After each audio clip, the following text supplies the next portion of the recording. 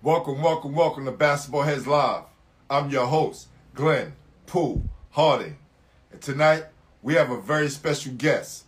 This basketball head is a South Shore High School great and all-city performer who used to light up the scoreboard, averaging 27 points per outing.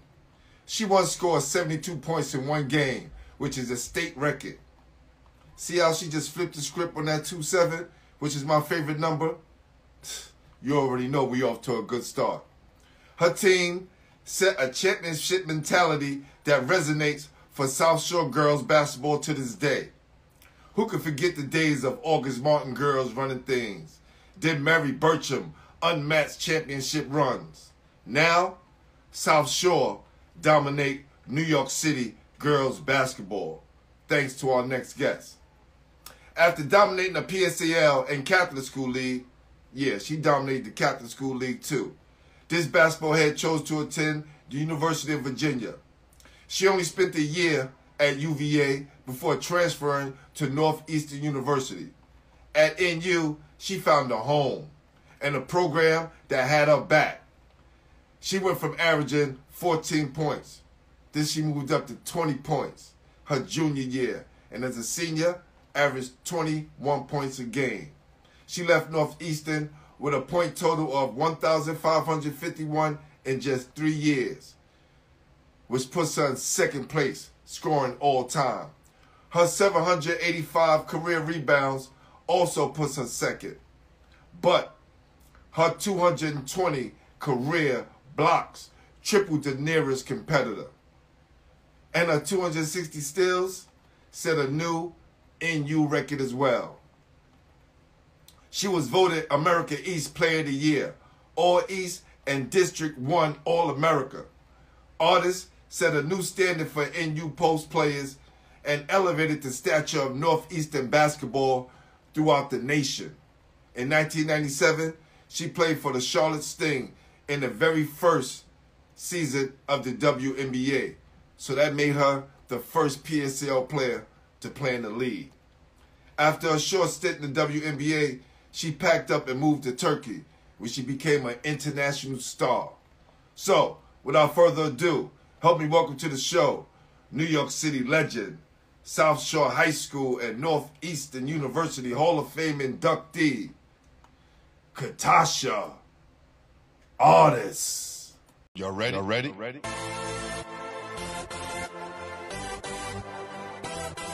Yes. You have just stepped into the world of chaos, where everybody goes hard. Come on. Go hard. Go hard. Go hard. Go hard. Go hard. Go hard. Or go home. Never back down. You gotta hold your own. Go hard. Go hard. Go hard. Go hard. Go hard. Go hard. East Coast. Go hard. West Coast. Go hard. Midwest. Go hard. Dirty. Hurry up, everybody. Get online, buy your tickets, cause the game about to start. Hello there. Hey, how you doing? How you doing? I'm great and highly blessed and favored. Can't complain. Me as well, man. Thank you so much for having me. I'm so excited and nervous and everything, but honored and privileged and everything else. This is awesome. Listen, you deserve it. It's about time we bring the flowers to you. Right? Thank you. This is the real deal. This is no game, not trying to blow no smoke. You earned this. Appreciate you. No doubt. I just want to let you know New York City ain't forget about you. Thank you. I ain't forget about New York City. Listen. That's right. That's home, That's baby. My guy, Mecca Smith, was like, yo, first of all, you got to get my girl on the show. She put it down too long and rep New York City too strong. Yo, Mecca is my guy. He used to practice with us. We wouldn't have made it to the Garden if he wasn't practicing with us. He got us ready. He was that dude. He's that dude, for real. He used to give us work. He helped us a lot. I'm going to tell you a crazy story right before we start. My best friend played out in Westbury.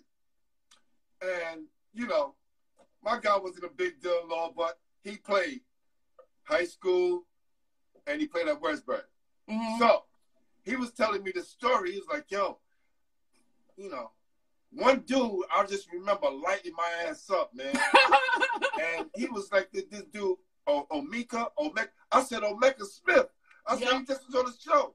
He said, yo, Pooh, that guy tore me a new asshole, man. Yeah, he was a beast, the Terminator, like, and silent with it. He didn't talk a lot, but boy, he was hitting out work. Like, yo, the intensity was crazy. So Katasha, who introduced you to the game? Okay, so my first coach at South Shore was actually Fred Lawrence, right? So he introduced me to the game. I was what you would consider a late bloomer. I knew nothing about basketball, but I was always, athletic. So I went to 275, right? I think they call it Thelma J. Hamilton now. Yo, time out.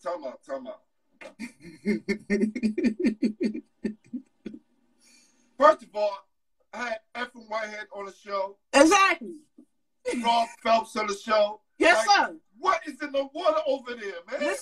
Listen, yeah. Now, I used to watch them, but I had no idea that girls played, So Mr. Lawrence used to come, and he was trying to get, I guess, because he coached at South Shore, so he would, they would use the gym to practice. And he stopped me in the hallway and was like, hey, you kind of tall. You should play basketball. And this was like, I was my senior year. And I'm like, okay, cuz. And he's like, if you play, you don't have to go to gym in the middle of the day. You just practice at the end of the day, which was great for me because we didn't have showers. You love that. You love that part right there. That part.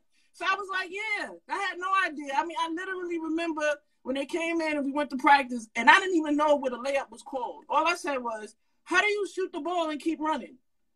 Like, knew nothing. And, and then from there, I ended up going to South Shore.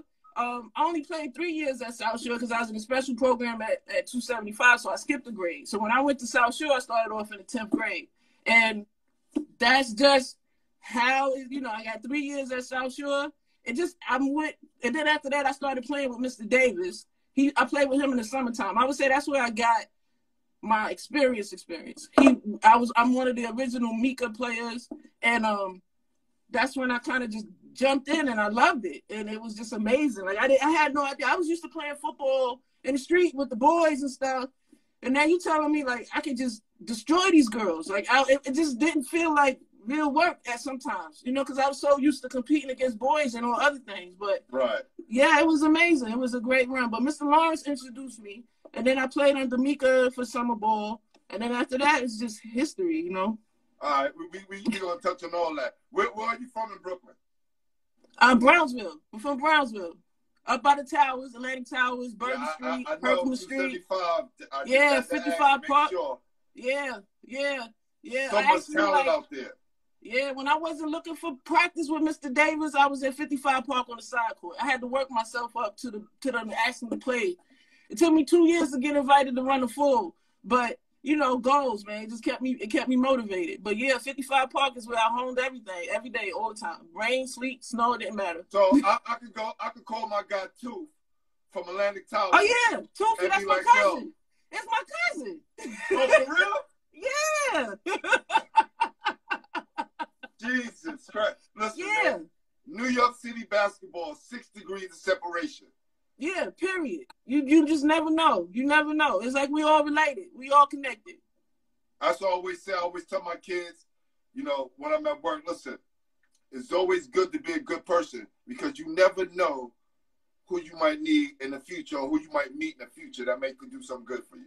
Absolutely. Absolutely. I believe that. I live by that, actually. I try to be good to everybody because you just never know.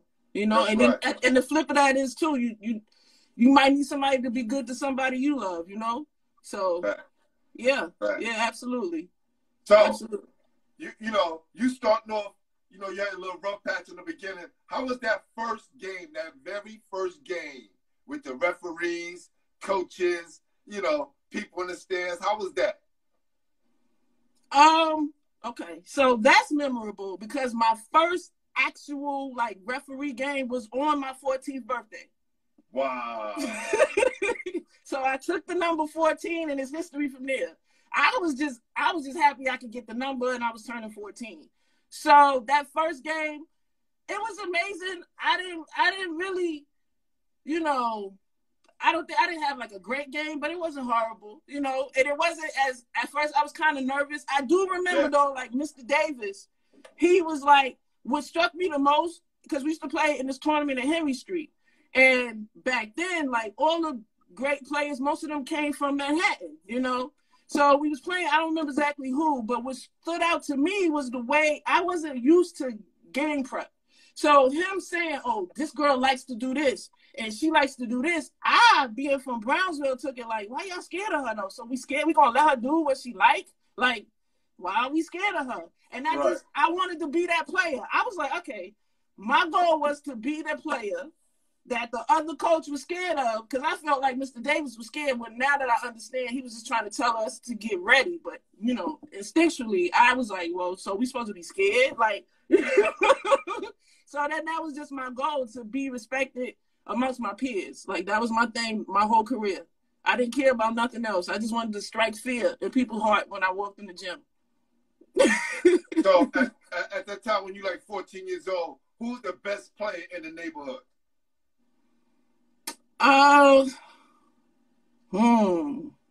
That's tough. You asking a hard one, because I'm still close to my guys. Go ahead.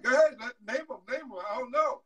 Toofy was always, I always felt like my cousin David, he was nice. He was real smooth with it. We had, in my hood, then we had the twins. We had Sad. Yeah, everybody in my hood was nice. I'm not gonna lie. I can't. All of them dudes was balling. I felt like we had like NBA caliber on my block. Like, I ain't gonna hold you. Yes. True. So now I mentioned in the earlier part of the intro how August Martin and Mary Burcham used to run things. Mm-hmm. And look, me, you know, being at Lincoln, early on, I didn't watch too much girls basketball because it was just like August Martin. Then it was like Burcham. Absolutely. Burcham. Then you guys came on the scene, and I was like, hold up. Yeah. It changed. It went from Queens to Manhattan. It came right back to Brooklyn. Period. That's right. No, honestly. Because that was my mindset. Like, I felt like Brooklyn, as far as like girls, I mean, well, we had Ruthie. Like, we had flashes in the pan, but we couldn't put together like a team that was respected in Brooklyn like the teams in the other boroughs. And I'm not trying to take individual players. You're right, individual, but it was, we didn't have teams. You know what I'm saying? So like, and I'm not trying to take away from them teams, but they were like, you know, power teams. So they had like 5 athletic players, and then you had most Brooklyn teams had 1 or 2 good players on the team. So position by position, they couldn't match up. So that was just something in the back of my head. I'm putting my borough on my back, period. I had Ruth Lovelace on here who played for the High. She was averaging like 38, but nobody else is scoring. Right. And I played with Ruth. Ruthie played for Mika too, so we played together. You know what I'm saying? Okay. And then we had Dee Posey, but she went to Bertram, but she's from Brownsville too. You know what I'm saying? So you know, you had those teams from Manhattan and then August Martin, you know what I'm saying? So at the end of the day, like, I'm very proud of what we did at South Shore, you know, because it's a legitimate program now, you know. Now, not that it wasn't before, but because before, you know, they were getting to like the first round. We wasn't getting out of Brooklyn, you know. But now, you know, that's expected. And the only way something can be expected, you got to do it one time first. You got to do it the first time, then it becomes an expectation. So we did that. Listen, I can't agree with you more. We did the same thing, Tiny and I, Sean Williams, Bernard Mitchell, Dave Adabanjo at Lincoln in 1986. And then people start saying we can win. Yeah. You just got to, exactly. You got to be that first, got to be somebody to win that first one. Yeah. What year was it for you guys? We didn't win, but we went. We played. We made it to the Garden in 2000. I mean, in 1990, and that was the first time that girls were allowed to play in the Garden. Because before that, we always had to play at the Felt Forum. So we made it to the Garden in '90. I wish we would have made it the year before because my point guard, Trina Stroman, well, she was our point and our 2. She was a beast too. She's from Brownsville too. But we couldn't get it done with her. But we got it done that next year. But yeah, it was amazing. And I remember because the big deal was we was actually going to be playing on the garden floor. And my teammate Claudia, my big girl, we was just like, oh my God, the Bulls played here at some point. We like trying to touch everything. Michael Jordan might have sat in the seat. Like we were just real silly with it. It was a great experience though. It was so surreal. It was so surreal. Sometimes getting there that first time is more of a enjoying experience to let people know, look, we can do this. Yep, absolutely. Absolutely. And then now, they just might as well give y'all the trophy and preseason. Yeah, just pencil us in. That's right. Y'all go ahead and play, but we know what's going to happen. That's right. That's called legacy. Yes. So, name some of the other tournaments where you competed with some of the top girls in the city. All right.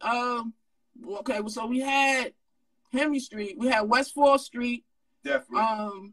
As far as like organized and, attached to schools, we always had the Exceptional Seniors game, the Wheelchair Classic. We had, and then the summertime. Hold on. Let's go back to that wheelchair. Because I need to know what borough won. Oh, we won. When I played. We're going to make some noise for that. I just wanted to ask. I kind of knew that. Once I understood it and we got there, I understood the work that needed to be done. It was done. It was nothing. It was nothing. Who were some of the girls that was on that team? So with the Wheelchair Classic, we had Rhonda Singleton. We had Kareem Jones was on that team. Who else did we have? I think Beth Shapiro was on a couple of those teams from Brooklyn Tech. Autumn Smoot was on a couple of Kendra Nelson. We had some strong teams. We had all of John Jay. John Jay had a good team. I know they had, I don't remember, Bridget was one. But we had some strong teams. And that was a big thing, too, because, that inter public school versus Catholic school thing, we had that big time, too. So it was. I'm definitely going to touch on that. Like, you definitely showed out in that game. Yeah, we had, it was amazing. They don't do that for the boys no more. They don't do it? No. Why is this too intense? I can imagine. It's probably just a lot to handle. Trust me, it's all politics. And I don't think the coaches care, but it's politics, right. The higher ups. Got you. All right. Got you. So, yeah. With you being at South Shore and coming to your own, did your coach, who was the coach at the time? So when my first year, it was Fred Lawrence. Then I had Barry Goldsmith. He coached us the last 2 years. How was your relationship with him to this day? It's not bad. I had Mr. Lawrence he has a special place in my heart because I feel like he changed the trajectory of my life. Gotcha. And that's never going to change because basketball was not on my radar. Not to say I was always an intelligent kid and I had actually passed the test and was scheduled to go to Brooklyn Tech. But I just think that just the overall trajectory of my life and not actually having to pay for college and things like that. So he's always got a special place in my heart. And Mr. Goldsmith, he does too. We have a good relationship. Like I still, keep in touch with them and, send Christmas cards and things like that. Yeah. Yeah, I'm cool. I'm still close with all my coaches, my college coach, my summer league coaches, everybody. Like you coach. That means a lot to me, That's right. So I put up that post with you scoring that 72 points. Oh, man. Somebody commented, so you're just going to forget about Epiphany Prince, 100 points? Right. But when I was reading the record, they said with just 72 points was the state record. She came afterwards. Yeah, she broke it. No, I get it. So I wish people, when they understand when we put up these posts, right, it is what it is. She came later on. Right? No doubt. Right. But at the time, you held the record. Oh, yeah, definitely. Definitely. I just want to know, sometimes people get, go too far. And I don't mind. People making comments. It's all good. Yeah, to the madness. I mean, I don't worry about it too much. And the crazy thing is, like, that 72-point thing, it was a gift and a curse. Like, I can't even say that. It was just like everything was going in. It wasn't, and you know, at that time, as far as like how women's basketball was covered, like my coach took a lot of heat for it. We really didn't run up that score. Like it wasn't, he took me out. I didn't even play the whole game. Honestly, I played like the first half and half of the third quarter, and I was out. And my team, my entire team had a great game. And the other team, they were competing. It was just one of those days, you know? And it was a great thing, but I didn't like the fact that, like, part of it, at that time, it was trying to make it seem like I was a chucker and things like that. But that wasn't the case. Literally, everything was going in. Like, it was just one of those days. And what team was y'all playing? Erasmus.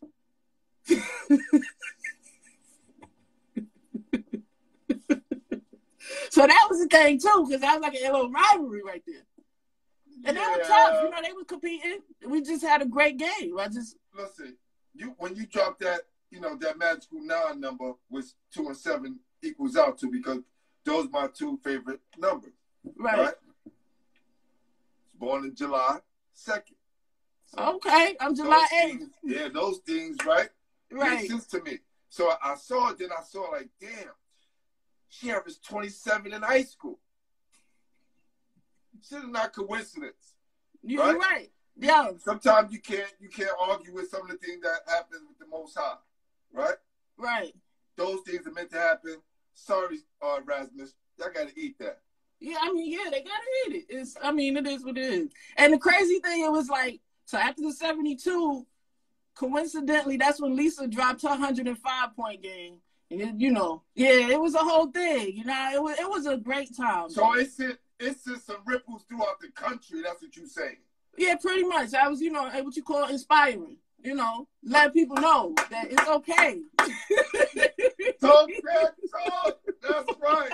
That's what we do. You gotta be inspired. Somebody gotta push you. So I feel like I pushed her. You know what I'm saying? I pushed people. They wouldn't have thought about it before. I made it okay.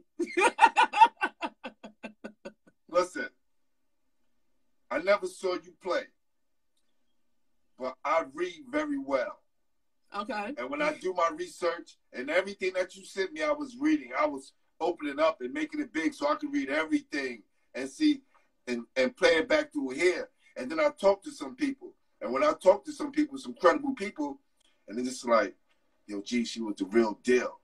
Now, I say this a lot on the God side, right? New York City legend, Rod Strickland, New York City legend, Skip to my Lou, half man, half amazing, right? Right. I had Laura Milley, who I consider a New York City legend from Christ the King. She was the first person to win New York City basketball. Oh, okay. In the state of New York City, right? Okay. But you rarely hear that on the women's side. Right. Right? You hear like 1 or 2, Epiphany, Shamika, right? You don't hear that. And the thing that you did, if a guy did it, he'll be considered a legend. Right. Right. That's this dude that didn't do half of the stuff that you did. And it's a legend. Right. You did it in the street. You did it in the high school, college, in the high level, and on the pro level. Yeah. So this is why I'm not going to say I honored you. You earned that. But I just want to put it out there. I appreciate that. You're going to respect that. No, I appreciate you. I appreciate that. I appreciate it. Yeah. I mean, it's funny how, like, when you're in it, you're not thinking about how it's going to look afterwards. You know, you just living your dream, you know? You just competing and you want to be the best and, you know, all that comes with that. You don't, certain things, like, I was always cognizant of being the first, though. Like, I always was aware of being the first. And when a coach or somebody would point out certain little rivalries and things, I took it on, you know. I was very much always connected to my borough as far as girls basketball. Like, that was always my thing. I'm going to put my borough on my back. Y'all going to respect Brooklyn. I'm tired of driving out here to Manhattan and y'all just looking at us like light work, right? So, yeah, I mean, now in hindsight, I look at it like, you know, Yeah, I guess that would be like legendary status. Yes. No, that is. Trust me, I talk to a lot of them on here. Trust me, you know, and I'm putting it out there, right? So it comes with that, right? Right. I know there was some growth during your time. Who was that female who asked you bust that let you know you was that top dog in the city?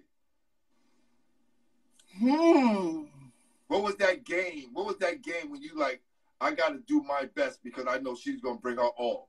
And it's her and myself, mano a mano.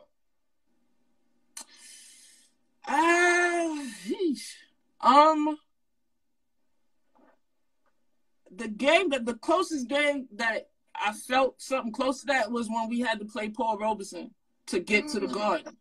So, and the only reason why I say that was because they had Kendra Nelson, Jenny Canty, but literally that entire Paul Robeson team was the summer league team that I played with. And now and Barney, he was our coach. So now it was like, I felt like I was playing my family.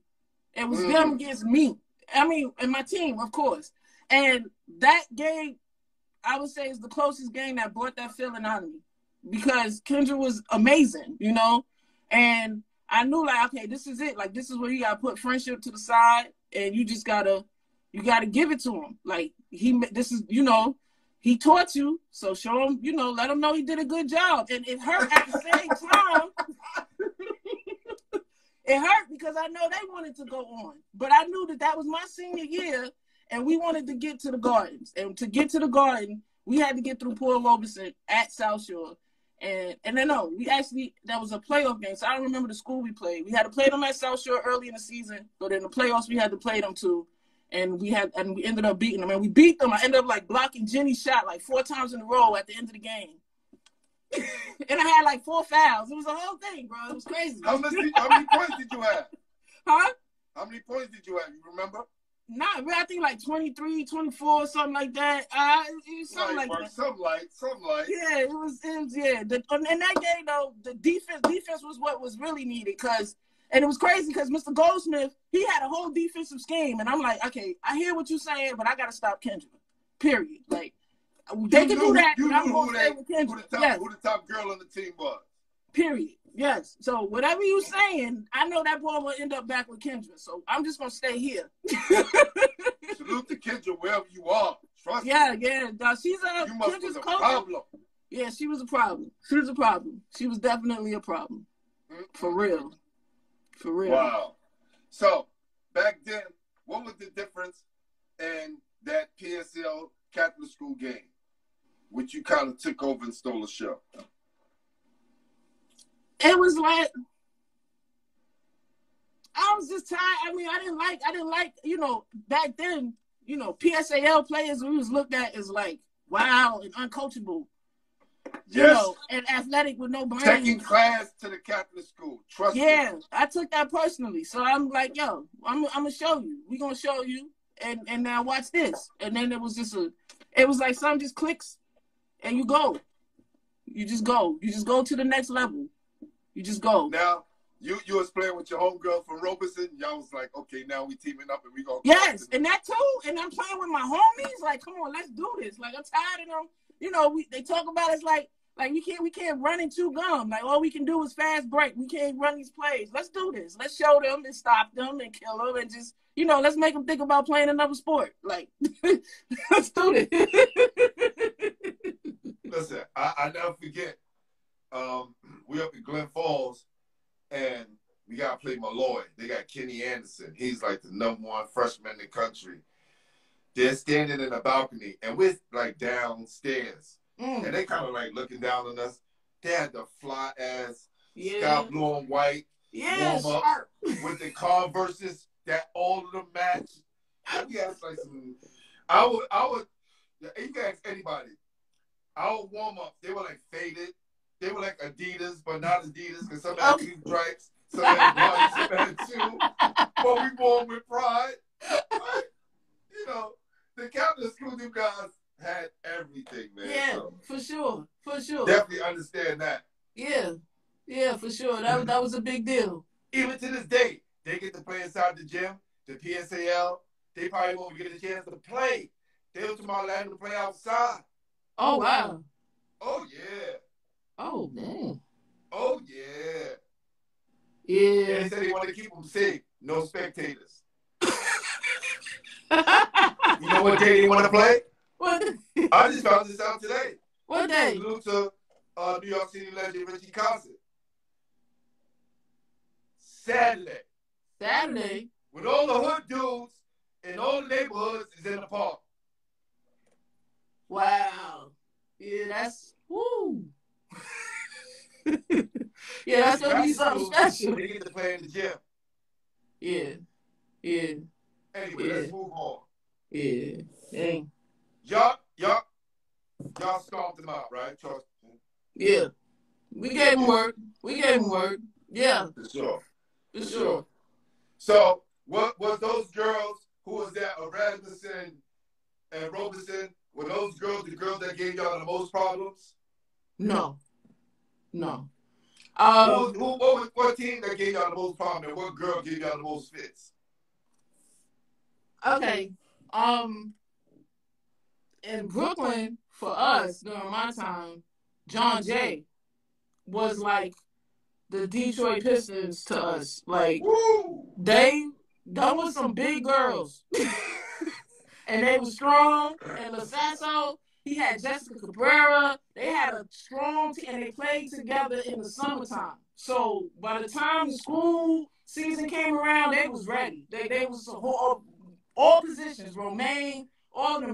That was the toughest team for us in Brooklyn. We knew like we couldn't get out of Brooklyn without getting past John Jay. And then first Paul Robeson, but we had to come through John Jay, period. Because they was repping Brooklyn hard too. They just couldn't get out of that first round. They couldn't be the city team, you know?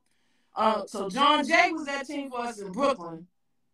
I mean, player-wise, I'm not trying to be there wasn't a player that I felt like, oh my God, like, the closest one would be Nikki McCrimmon. Like you just knew. What school was she at? What school was she at?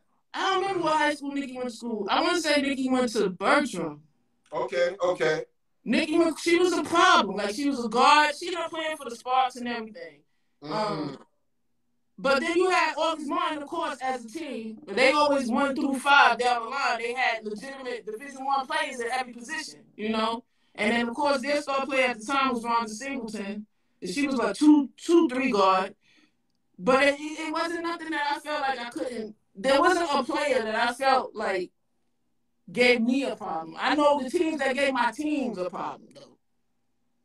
Listen, I understand why you saying that. Rebecca Smith said she would walk around the high school with her ankle weights on and did not care how it looked. I did not care. How would a person even think about one person who's going to give them a problem? She walked around with ankle weights on. Yeah. I can't believe you remember that. Woo! Listen, you were the problem. I did. And then I That's care. crazy. What was your recruiting process like for you? And what schools did you visit? Man, okay, so the recruiting, it was like a whole explosion. I went to one camp, BC All-Stars. And after that, I got like 1,000 letters. It was a lot. It was a whole lot. I visited Howard University. I visited University of Virginia. I did a informal visit to Seton Hall. It ended up being a toss-up between Howard and UVA. And I ended up choosing UVA because, they was in Final Fours. They had Dawn Staley. They had the Twins. So, I ended up going for the ACC. Yeah. I have a theory about the UVA and New York City players. Yes. We don't do well down there for some reason. No. And I'm not even saying talent-wise. It's just something always happens down there with some of us. Yeah, for me, it was like... From my guy, we go back, Ernie Myers, John Johnson, my guy Jamal Robinson. Yeah. Yeah, it just it wasn't. My guy Robertson, I think, went to Virginia before he transferred. Yeah. It'll come to me. Yeah. Yes. Yeah. So like, and the thing is, when I went to UVA, I had to sit out because I had tore my ACL in the All-Star game. But right after the season, and I'm playing the All-Star game, twisted my knee, kind of find out my ACL was torn. So just dealing with the sit out itself. But then now that I can't practice and I'm not playing games. I was really much just doing rehab and stuff, and just the campus life and everything like that. It didn't fit. Like being in New York City, I didn't take that into account when I made that decision. It's very rural, and it's just a different mindset. Yes. Charlottesville ain't no totally. Joke, bro. that player name, I think Gary Forbes went down there as well, and then wound up transferring. I'm not sure, but I think right. Robertson. That's crazy. Yeah. So now, what made you decide to go to Northeastern? Because Okay, I thought that was a great move. Yeah. So now, when I decided that I wasn't gonna go back to Virginia, my best friend, Kathleen Jones, she had signed to go to Northeastern University. She went to August Martin. And I knew all the players already at Northeastern because most of them came from August Martin or New York City school. My coach Joy, my shoulder, she was very faithful and just very committed to like helping New York City ball players. And I just felt like, Boston is not too far from New York. And I could still, be with my friends. Culturally, it wasn't that much of a shock. And so that's why I ended up going to Northeast. And I didn't think about records and things like that. I just wanted to play and be happy, be comfortable, So Northeastern was a good fit for me. Yeah, my guy, BK Kondo. Yeah, she mentioned Kendra. Yes. She mentioned Kendra Nelson from Robertson. Yeah. Me and Kendra, that's like my buddy, but we came up together. We came up under Barney. We came up under Mr. Davis. We are original Mika players. Original. Like, yeah. Listen, I need you to do me a favor. Because I'm having who is coming on here? Get a name, Corey from Bircham. Right? I need someone to plug me to most of the female basketball players because it's easy to get in the guys. Right? But I feel a lot of times you guys are left out of the story. Right? And I want to make sure you guys' story gets told. Because years later, somebody's gonna write your story. And it's not going to be from your words. It's going to be from somebody else's insight who probably never really saw you play. Right? So we want to make sure that this history is documented and these females are not left out of this scenario. Okay. I can definitely help you with that because it's a lot of us. Nah, for sure. It's a lot of us, especially on that PSAL side. Some beasts. Marcy Carnegie, Khadijah Pope, like, listen, beasts. Like, well, I would be like, okay, because mind you, this is all new to me. But every time they walk, I'm like, okay, it's time to play. Like, let's do this. It's no light work, nothing, not sleepy today. We ready today. That's real. That's real. So, what was the transition like once you got to Northeastern, off and on the court, right? New school, new environment. So the transition actually,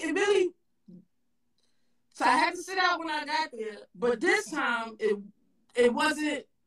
It was a smooth transition. Mentally, I knew I couldn't play in games, so I used every practice to me was a game. I know I got on my teammates' nerves because I was going harder and hard. But in my mind, I'm like, y'all don't understand. I don't get to play tomorrow. I don't get to go on the bus with y'all. So the transition wasn't that hard, and the hardest thing for me with Northeastern though was like I felt like the culture. It really wasn't like a winning culture per se. It was like So the hardest thing for me was accepting mediocre. Say it. I'll say it for you.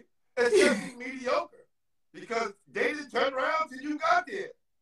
Right. Yeah. So like that was the hardest thing for me. But like I knew that when it was my time to play. So I know I was coming when I came in. I knew I had Karine, I had Felicia. Like I saw my team. I saw the team that I was going to be playing with. So I didn't really have too much worry with the physicality. But you know, winning is a mindset. You know what I'm saying? And it takes a lot of work to turn that out. Turn that around. I remember my coach. I remember Joy said, and it always stuck out in my mind because it was like she flipped the switch in my head, and she said to all of us one day, she was like, "Your record does not define you." I guess she felt that I was feeling dejected at some point, but and that's all she had to say. And after that, we was on. Okay, fine. Now, we're not even gonna look at the record right, and we ended up, I think, finishing 500 that year. That was my first year playing with them. But when she said that, I was like, okay, that's cool. She's right. All right, okay. All right. Honestly, yes, definitely. It said that, and I read this in the intro, Artis set a new standard for Northeastern University post players and elevated the stature of Northeastern basketball throughout the nation. Yeah, we had a good run. Let's make some noise for that.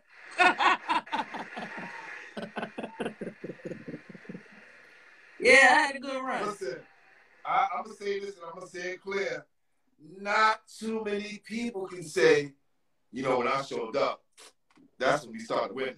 A lot of us go to these schools. Look, I went to the Field of Things and they was building a new gym, and they just came from back for the tournament. I knew they was going to the tournament.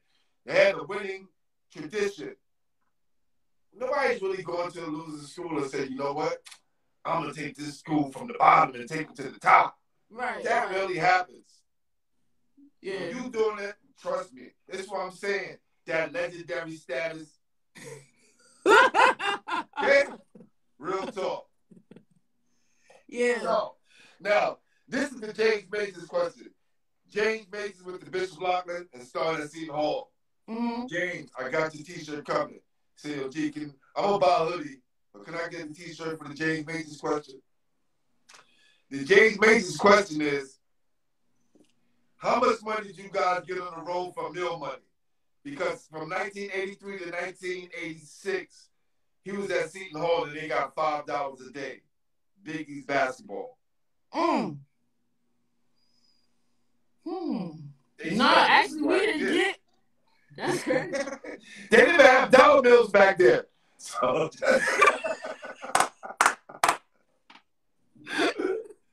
yeah. No, actually, I think we didn't get money. Coach, we just went out to eat. She didn't divvy it up. We just ate together. So honestly, I don't even know. I don't know how much the money that comes to the girls program. It wasn't a lot though. Right, because the girls didn't outfit and they didn't get what we got. But right. You know, I just like to ask that because, you know, there's this a stipend. So just say like you guys played Duke or North Carolina. Mm-hmm. Right? What big school did y'all play?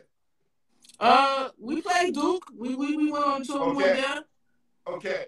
So, you know, Duke gave y'all university some money. Really? Yes.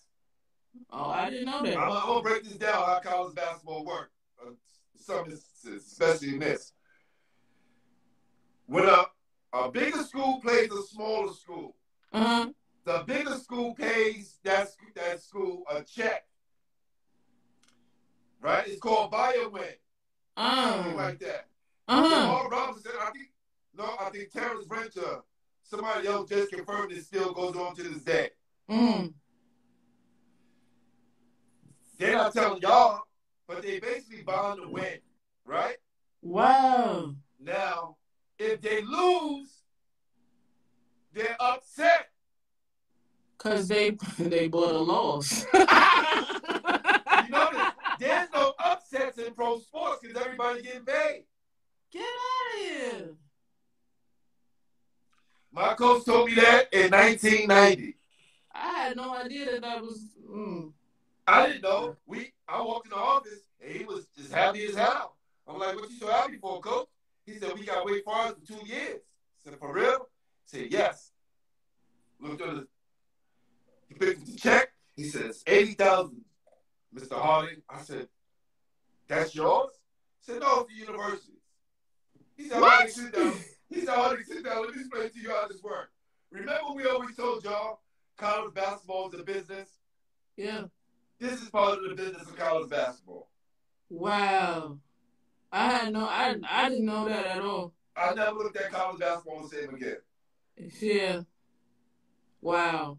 And I'm not gonna look at it the same again either. Yeah, that's what you call enlightenment, man. Right. Okay. Right. So I know this came in a loss, right? But that 30-point, 13 rebounding gets made. What was happening during that game?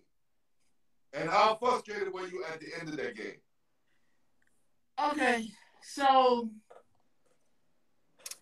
we played at the University of Maine. They had a phenom. They had this player, her name was Cindy Blodgett. The gym was packed. You gotta understand, that's Bangor, Maine. So all they have to do is follow their sports team. And I played at NCAA, so I know. So you understand. Yeah. So it was like a gym full of people from Maine, and here we coming up from Northeastern.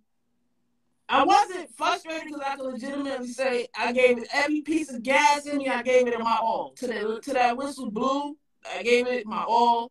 I feel like my teammates did as well, but Maine was a very, very strong team across the board, like position 1 through 5. But we gave them a run. I feel like if the game wasn't at Maine, I think we would have probably fared better. The energy was just amazing for them. It's over and done now. I didn't agree with the referee. Just the flow of the game. They didn't let us get into a flow. We weren't. Anything we did, we definitely got the whistle. So, it got to a point. I think I had 4. I was playing on 4 fouls for a while, for a good portion of that game. So kind of, I had to take a step back on my defensive edge, and that's I couldn't fight like I wanted to. Not all the way across the board, but we gave it our all for sure. For sure. Yeah, I understand when the team goes out of town, how they can be treated sometimes. I remember Ray Haskins sharing with me when he took Alexander Hamilton down to play against Dunbar and McKinley Tech. They beat McKinley Tech, but lost to Dunbar by 1 point. And he said somehow the officials took away 7 of their points. Yeah. Just took it away. Just like, yeah. All right, I'm going to eat this. Come back. And they still lost by 1. Yeah. It was happening so fast, and in hindsight, after you get older and you kind of learn different dynamics of the game and psychology and just environment, that was a very going to Maine and going to Vermont was like culture shock for us, because they were just a little bit different up there. Pro teams, we love the college sports up there. Yeah. And hockey is big down. I actually went down and saw a game because we played at Northeastern. So Reggie Lewis played, but then before that, there was a hockey game. Yeah, we have Northeastern. I was surprised to see them switch the floor. It was amazing to me. Being a college kid, I'm from, from New York. Yeah, playing on top of that ice hockey. And we don't go to the Garden to see the Rangers on the Islanders, right? So, right. For me to see that as a kid, I was just so amazed. Holy Yeah, they switched out the floor. They put that floor over the ice. Absolutely, yeah.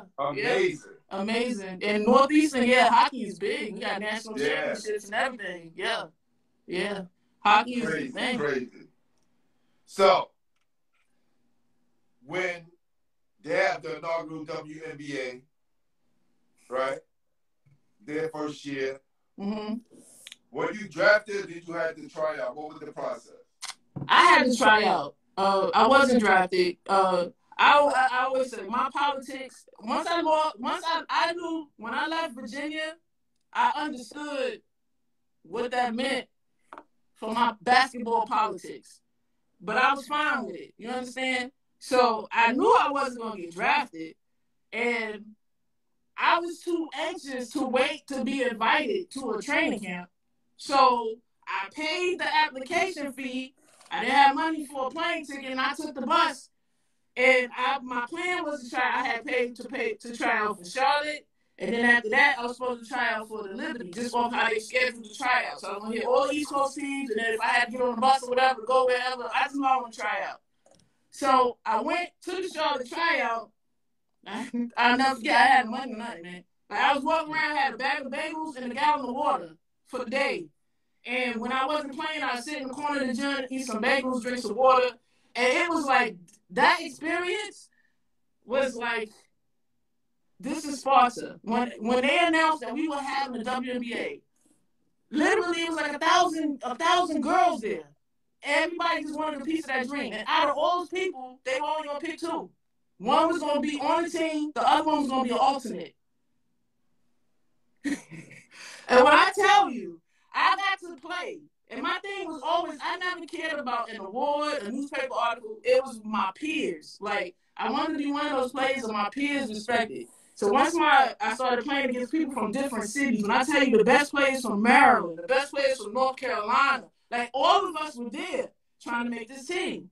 And after every session you go, you see if your number is still to play on. And I kept seeing my little number, and I'm like, okay. And I didn't even have to, by the last workout, they told me, we want you on this team, but the only way we're going to give you this spot, you cannot try out for the Liberty. And the Liberty tryout was the next week.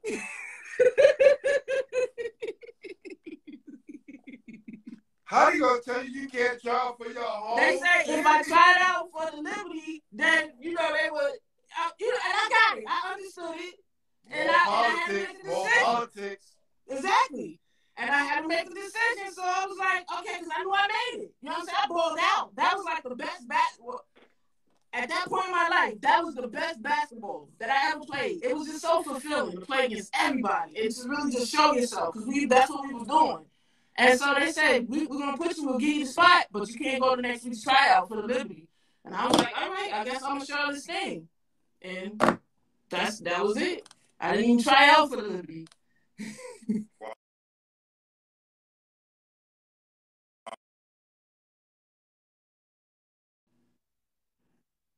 Yeah, it was amazing though. Wow. It was amazing. You get to put the uniform on. First game. What's the feeling like? Where are you? And what are the emotions like? So, the whole WNBA thing. So now you gotta understand. When I was in high school, I went to a game at St. John's. St. John's was playing North Carolina State. I remember Andrea Stinson. I remember saying, yo, she played like Michael Jordan. And back then, we didn't get to see females on TV. But she was instantly one of my favorite players. Stint is no joke. So now you telling me I'm on the team with Andrea Stinson. Like, I spent most of the time, I was just like awestruck, because that was it for me. Baby, listen, Stint, it was, hey, head up and down, hands down. She's amazing, okay? Her basketball IQ, off the charts, like, amazing. So just playing with her, period, that was just, and then I had Vicky Bullitt, we had Rhonda Mapp. We went to the championship, we lost the first year. We ended up losing to Houston in the championship game at Houston. They had Cheryl Swoops, they had Coop. I remember, I watched those games. Yeah, that whole experience, that was just next level for me. I was on the other end of the basketball curve. Everything came late, so I'm still trying to like catch up. I had to switch from like playing primarily inside. I was still working on my footwork and everything as far as being a swing player. And so, I didn't get much time, but the experience was crazy. That was amazing. It was just an amazing atmosphere to be in. But whenever I got an opportunity, I made the most of it. I just wanted to be a good, teammate and just learn as much as I could. So that was just amazing. It was like basketball heaven every day. And then we were playing it like in the arenas, like in the Charlotte you know, in the actual on the floors. You know what I mean? Like we are in the LA, you know, in LA, like we're really doing this, like NBA courts. It was amazing, man. It was really good. I made some great friends and some really good connections, and it was just life changing. Tell people all the time, you know, and especially come from people who never played the game. It's always like, you know, they ain't last and they ain't do this and they ain't do that. I said, yo, you know what I would give to be able to put NBA socks on in a locker room? Man. To just get dressed up and run out the tunnel. Yeah. Oh, I'm going to play and then look up. That whole feeling, that you can't buy that. You can't put no price tag on that. You can't. Right? Not at all. People that never experienced that, it's easy for them to say that. It's easy for them to say that. But they don't know how hard it takes to get there. To even get there, to get the uniform, to put on the socks. Right. It's that in itself. You know, but you have these kind of honestly, I don't really talk basketball because I can tell. And I remember like Michael Jordan had he was explaining that he don't really like to talk basketball or something. He's like, it's like a doctor talking to a garbage man about how to do brain surgery.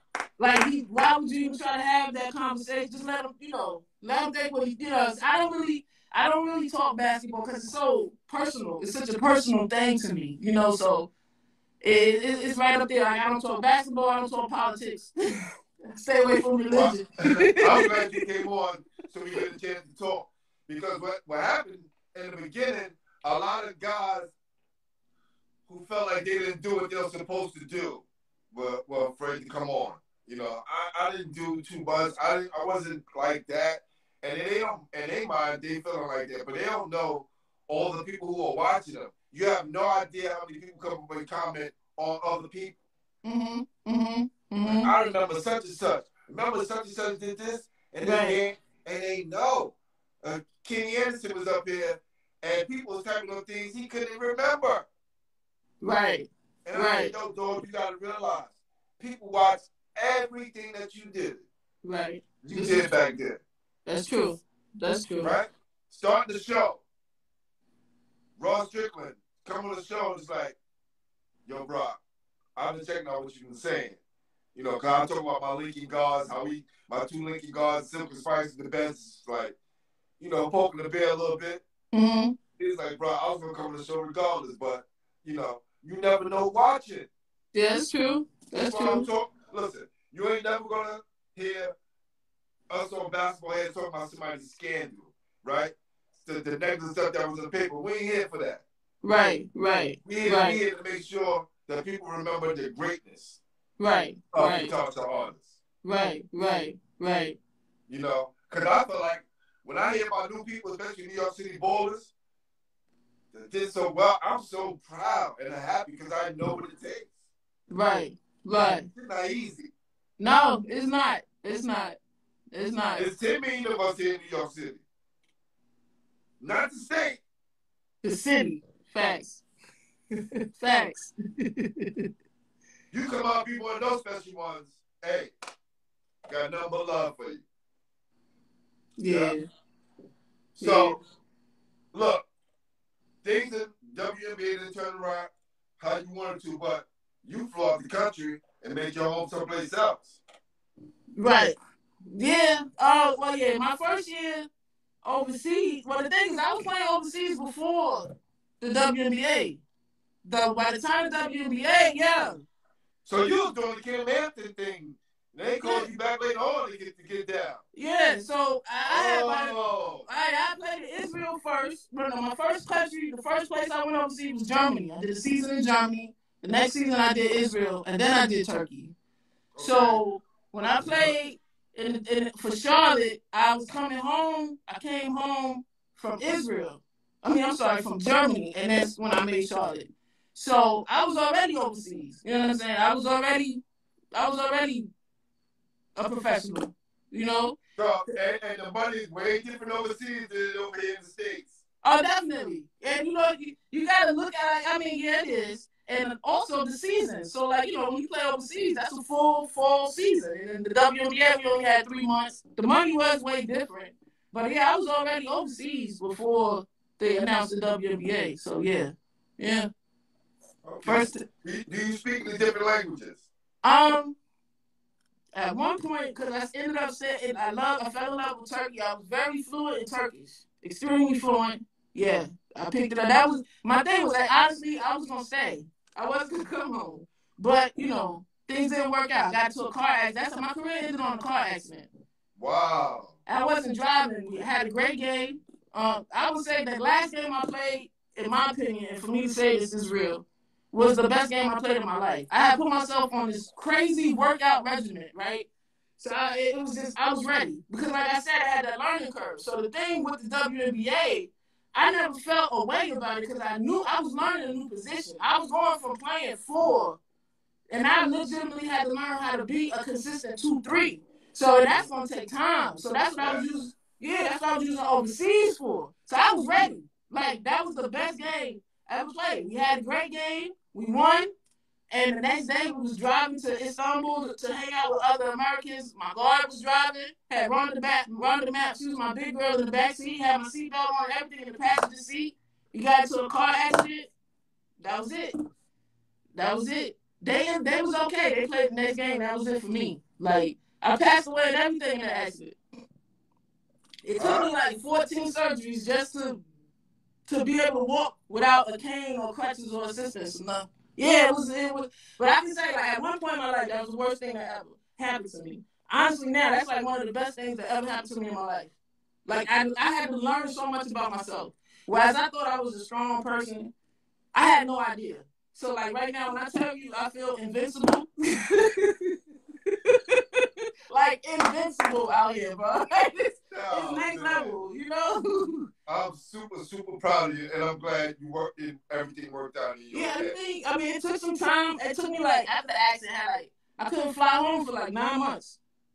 And then it took 14 surgeries just to be able to not have to use a cane, not have to, use crutches. And they had told me, you're not going to be able to walk on your own. And the lady, when I woke up, was a little Turkish nurse, and she's like, you a miracle. And I'm like, what? She showed me. Like, I flatlined and everything. It was deep. But it was one of the best things that ever happened to me. It sounds crazy, but it really was. Nah, you get to listen. The best thing you can do is get to know yourself. Yeah. Know thyself. Yeah. It brought everything back, and it put me in the right perspective. It took a lot of work, but I just feel like, when I talk to people, I'm speaking from experience. I talk about perseverance and not giving up, and your mind over matter, and things like that, and just perspective and paradigms and all that. Like, I'm comfortable. I can have that type of conversation with anybody, So, yeah. Well, and if that didn't happen, I wouldn't be able to. This is a shameless plug from the woman I talked about earlier, Dr. Laura Millie. Okay. She experienced the same thing in college, the psyche of the injured athlete. Yes. And she talked about, not only the physical part, right? The physical. Mm-hmm. The hardest part, the emotional part. Yeah. Because I took it, honestly, like failure. Like, I did something. I was ashamed. And it was no reason to be ashamed, but for some reason, I felt ashamed. And it was really hard. Like, I couldn't even look at basketball.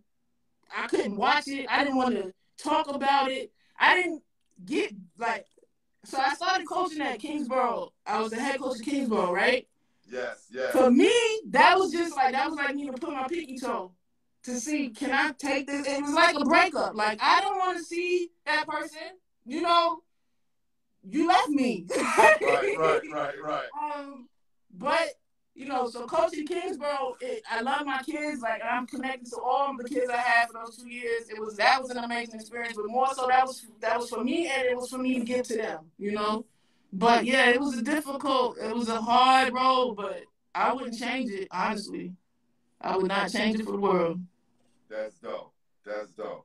So, I need to know who is the top high school, college, and pro players you played against. 3. High school, college, and pro. High school.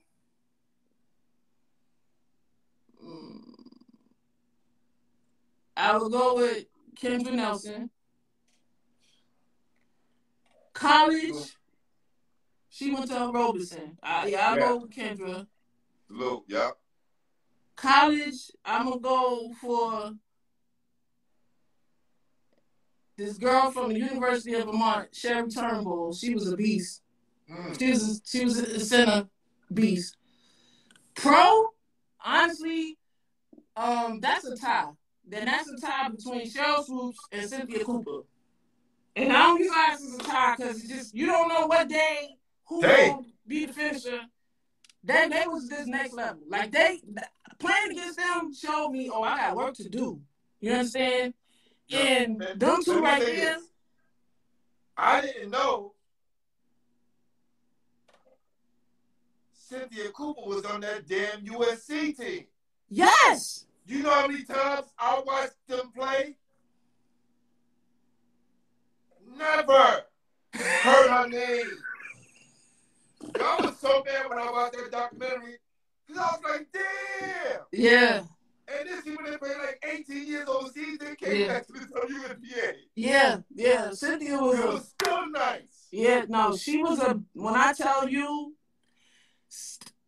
you gotta be on the court with her. Like it was magical. Cheryl was that way too. Magical. But like magical. Sometimes having that big head and that ultra ego. Yeah. But she had a lot to prove though. Like, and I understood her. She was very driven. Coop was driven. And nobody really understood. No, not Cooper. Not Cooper. I'm saying Cheryl Miller. Oh, her too. Yeah. She was good, but I just think it was just too inflated. And somebody else needed to rise. And it was Coop. Yeah. Yeah. Coop did that. She did that. And I think that's what motivated Coop, honestly. That's why she did what she did. And I got it. And I respected every inch of it. But between her and Cheryl Swoops, boy, them two right there, beasts. I have never seen anything like that before in my life. I feel you. All right, so now we're going to get into our top 5. And since you rep Brooklyn, I just took the whole NYC off. And I want you to name your top 5 female ballers from Brooklyn. From Brooklyn? That's easy off. I got Rhonda Singleton, Kendra Nelson,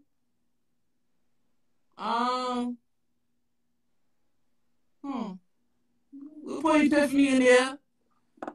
From my era, Khadijah Posey, Trina Strowman. You keep going if you want. Aaliyah Jones. We got Aaliyah Jones. Aaliyah Jones, she's one of the young heads that I got to know. I think she ended up going to Nazareth. She was special too. She definitely, as far as like one of the newer players. Yes. Any day. I would take her on my team any day. That girl could ball. I remember when she was a little girl, she was just playing with the ball and I saw it. I was like, oh my God. Like, yeah, she was the truth. Who else? I don't know. I'm going to stop right there. All right, that's good. Top 5 hip-hop artists. Woo! Let's go. Let's go. Okay.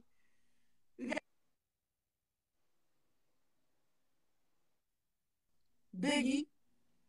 I like Kendrick Lamar. Nice. J. Cole. I do J. Cole. Some people now, I understand Kanye.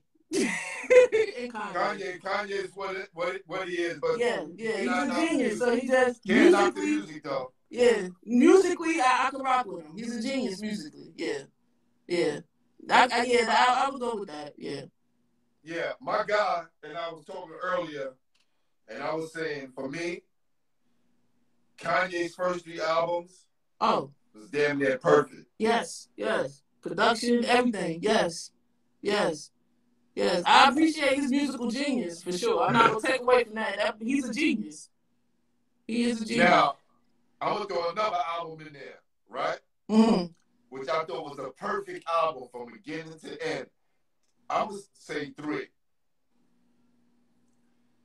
Jay-Z's Black Album. Yes. Perfect. Yes. Front to back. Yes.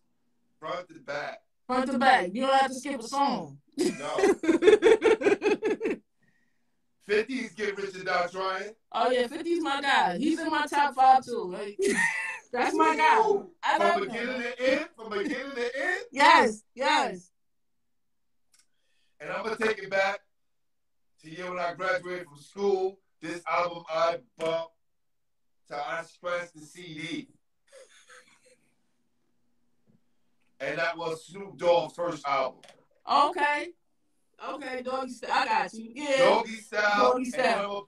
And then I'm gonna put Into the Stage Black Moon. Because those 2 albums was banging back to back. Back to back. Yeah, you ain't gotta skip a song. You just let that rock. Yes. Let that rock. I was in Harlem.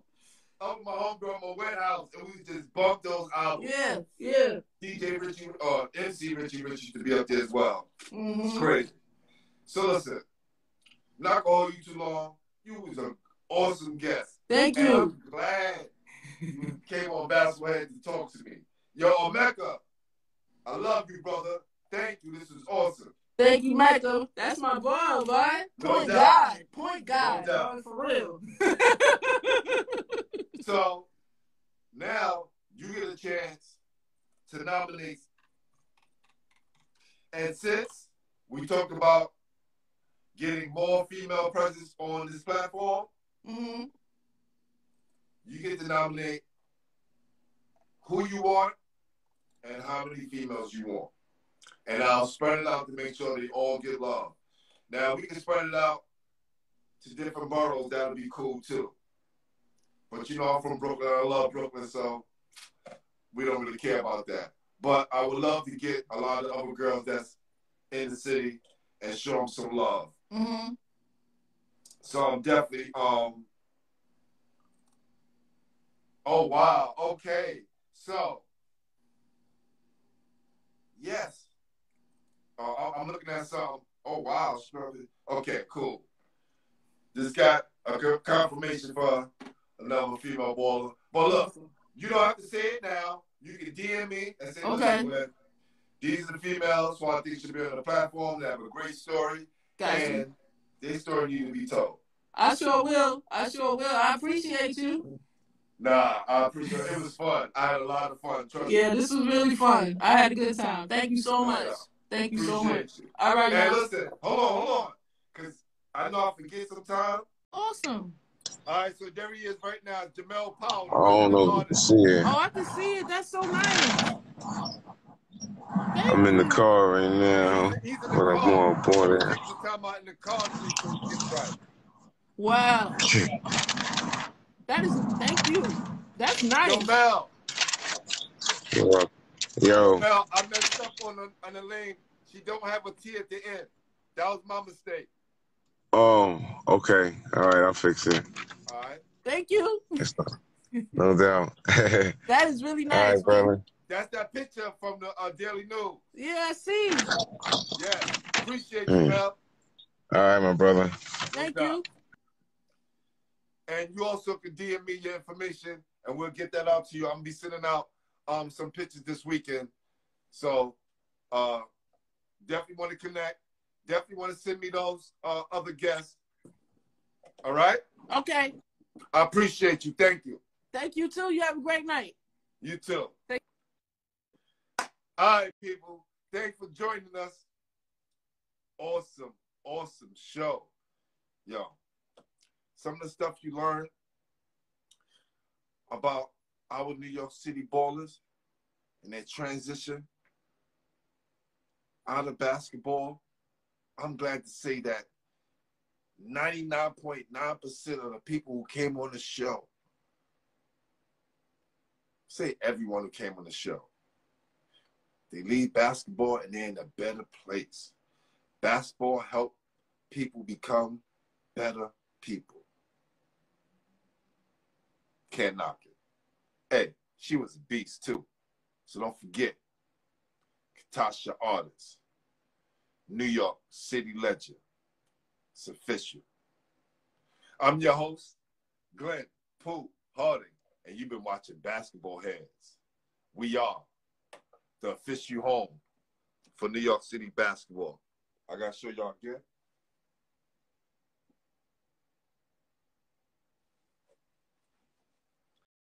Y'all ready? Y'all ready?